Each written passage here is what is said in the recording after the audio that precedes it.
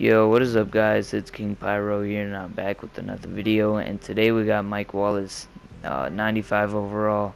So he has 99 speed and 99 sped catch, 96 catch. But one thing I want to mention is he has really bad run blocking. I don't know why I didn't record it, but I kind of witnessed it for myself. He got pushed to the side or just like gave up. I don't know. He was not that good at run blocking, so if you're looking for a run blocking receiver, definitely not the guy to get. But one thing I found interesting on Mutthead is that his player trait said he drops open passes, and I can definitely say that's not true at all. You'll see it in some of these clips.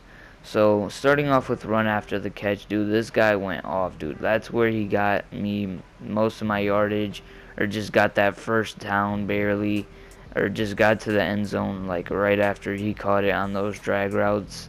So yeah, something that's really nice about this card. You could definitely depend on the run after the catch, like this one right here. He just burns him on a short route and then goes for the touchdown. So definitely really good about this card if you're looking for a receiver like that.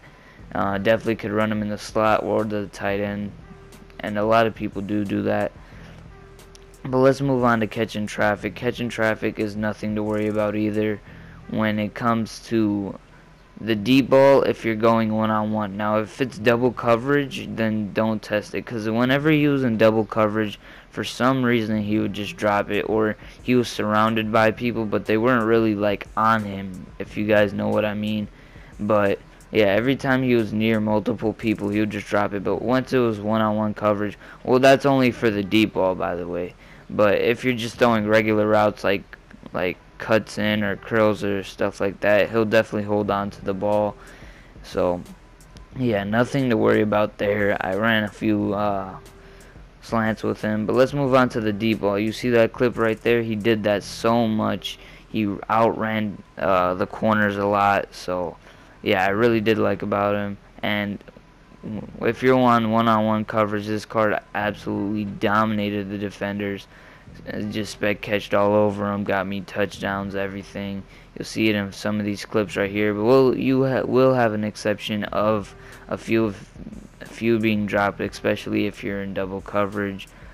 Just that's the only bad thing I can really find about this card, along with run blocking, is whenever he's in double coverage he just drops it. But yeah, so he's pretty good card. Like, I really do recommend getting this card for around 60k, and that's what he's going for right now, 60 to 50, and I think he'll continue to drop. This is definitely one of the better receivers in his price range. You can pretty much do everything that you need him to, especially when it comes to the deep ball plays. Like, that was another play right there where he just completely outran the defender. So would I go out and get this card? Yes, but I don't know if you want to run him at the number 1. You definitely can. I was, but I think he would be more effective in the slot and stuff like that.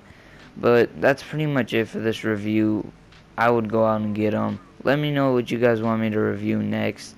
That's pretty much it for this video. I'm gonna leave you guys with the rest of the clips.